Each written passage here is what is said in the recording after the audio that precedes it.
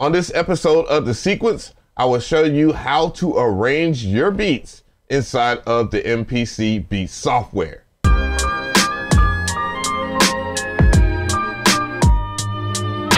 The Sequence.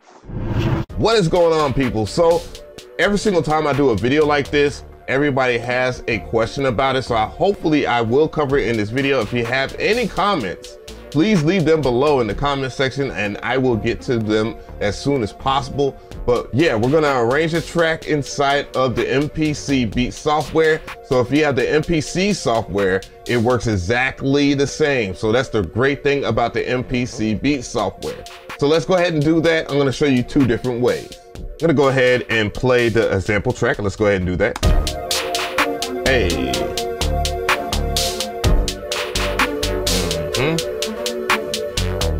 Yeah, I was feeling like Smooth Mcree that day. Smooth Mcree. I actually have a video on that too as well. But let's get into it. Sequences. This is very important. So if you are a FL Studio head and you really like the patterns, the different patterns that you use inside of the playlist, that's exactly how you would use the sequences. And the same could be said about if you use the clips in the clip screen. That's the same way you would look at the sequences inside of the MPC Beats software or the MPC software. So here I have this whole sequence here, which involves different parts. So if I was to go over here, this is going to take me to the track mutes. And this is what I want to show you guys. So you can actually stop all these tracks.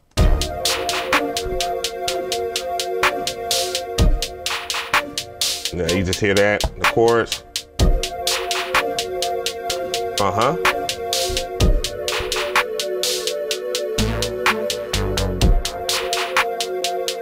the reason why I wanted to show you that is because we're going to utilize doing those different parts right here, like using the track mutes. So now let's go ahead and venture off into these different sequences here and get into the nitty-gritty of this. So what I'm going to do here is go over here to these three little lines, which is going to bring up files and edit mode and all that stuff. And we're going to go right into our sequences over here. And we're going to copy the sequence a whole bunch of times. So I'm going to go ahead and make a number 2 sequence and we're going to name it. I'm going to name it like verse. Okay. And hit do it. And now we have another one. Now we're going to go over here. Back into here, we're going to repeat this a couple of times. We're going to sequence here. And we're going to copy sequence again. So even though this one says verse, we're going to go ahead and do bridge. Hit do it again. Next thing we're going to do is copy the sequence again. Surprise, surprise. Now we're going to make a hook part. We're going to make, since this is a 4-bar, I believe, I'm going to make that into 2 different 4 bars, okay? So let's copy sequence. I'll name it hook 1. And then next we're gonna do another one. And we're gonna name it hook 2. So copy sequence. I'll just put a 2 on this one. So now we have a verse, hook 2, and I'm gonna do another one.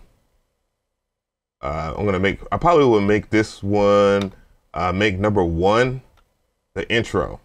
All right, so let's go ahead and rename the sequence into intro. Boom. Now, let's go back into your track mutes over here. You don't necessarily need a MIDI controller for this. I just like the MPK Mini Mark II. So I'm gonna go ahead and mute all of what I want for the intro.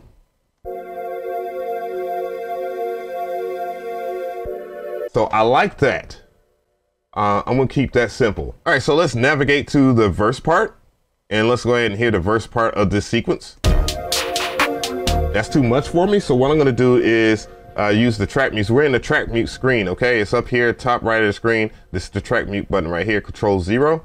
So what I'm gonna do is just mute certain parts here. And what I'm gonna do also is I'm gonna double the length of the verse because I'm gonna go ahead and use this as like a breakdown of some sorts.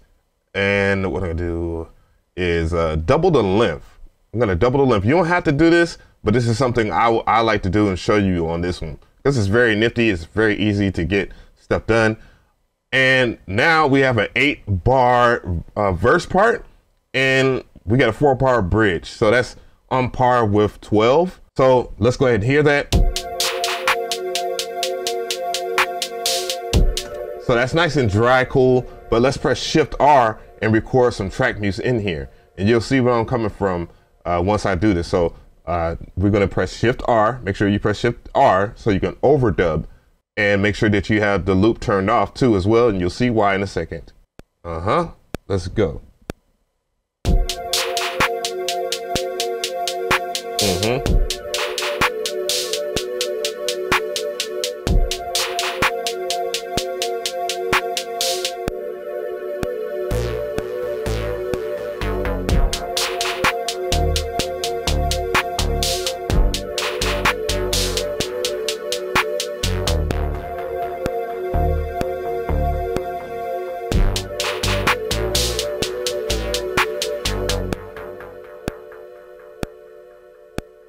And now you can just press Shift R and you're good to go.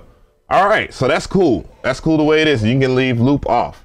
And if I was to play that back and you see these little red signs over here, that means that, you know, that's where the track mutes were at. And if you mess up at any time, you can just press Control Z and undo everything that you did, okay? So I'll just play it back. Yeah, everything is cool. So we're gonna move on here. We're gonna go to the bridge. And we're gonna decide what we're gonna do with the bridge here. We're gonna listen to it.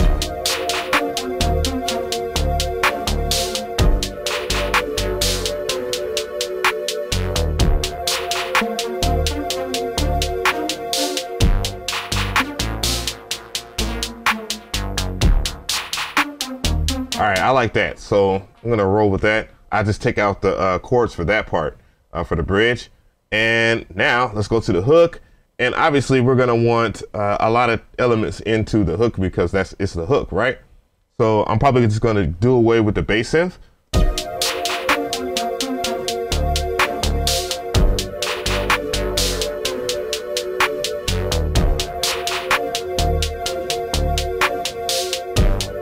All right, I just do that for the hook here. And now we'll just go to hook 2 and make sure that all the elements are on. Good. A lot of stuff, I know. So for the next part, we're going to set up everything else here. And that's where I'm going to show you how to sequence in song mode. So boom, we're in song mode now. This is very interesting because all you have to do is just drag and drop everything that you just did. Boom. So we have the intro now. Now we have the verse. We have the verse here. That's 8 bars. It says 10 bars for some reason.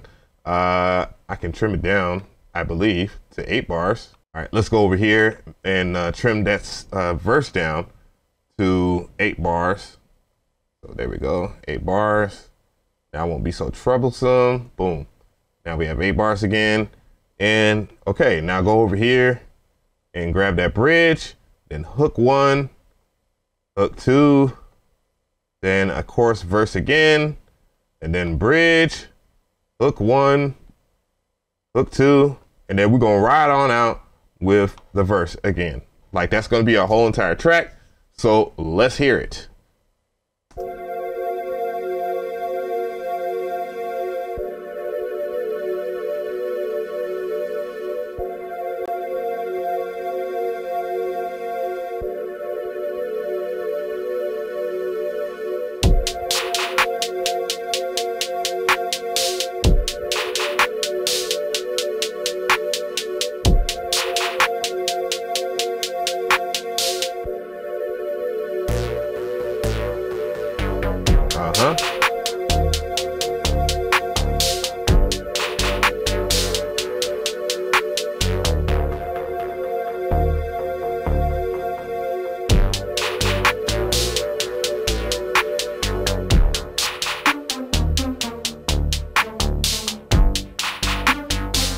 You can see everything in here.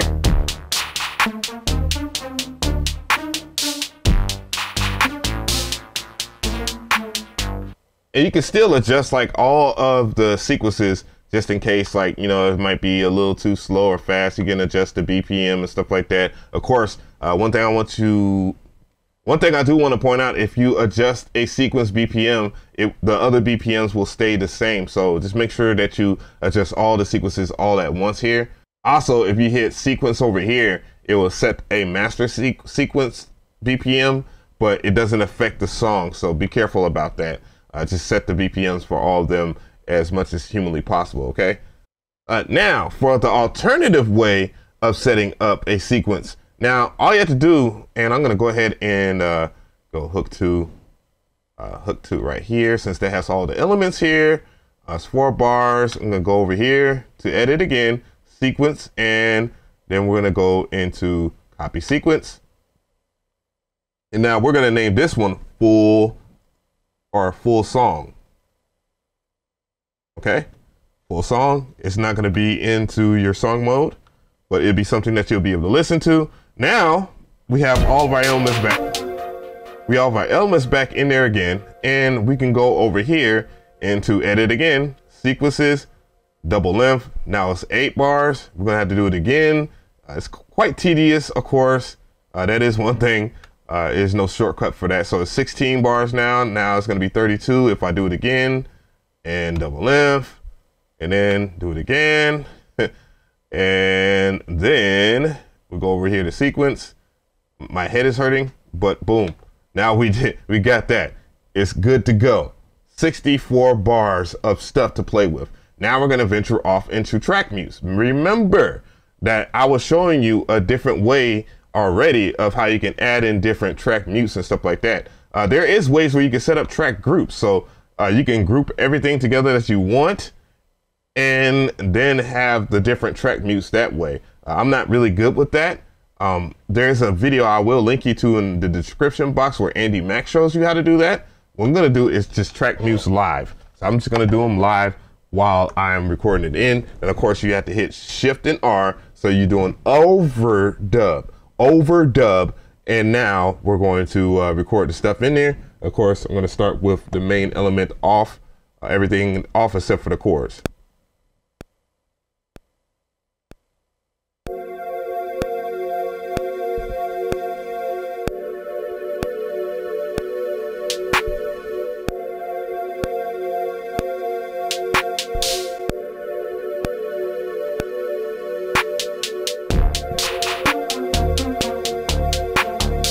So tell me how you feel about this video. Track arrangements, yeah, it's really easy. It's really easy to do. I really like both techniques, but I like the song mode. I really do like the song mode for what it is, especially in the MPC Beats software, MPC software, because you can just drag and drop your stuff over. For some reason on the hardware, it's a little difficult for me for some reason, because I guess, I don't know, I'm a knucklehead, but yeah, just let me know, because everything translates into the MPC hardware and the software exactly the same. And that's the kind of the joy that I get out of using the software.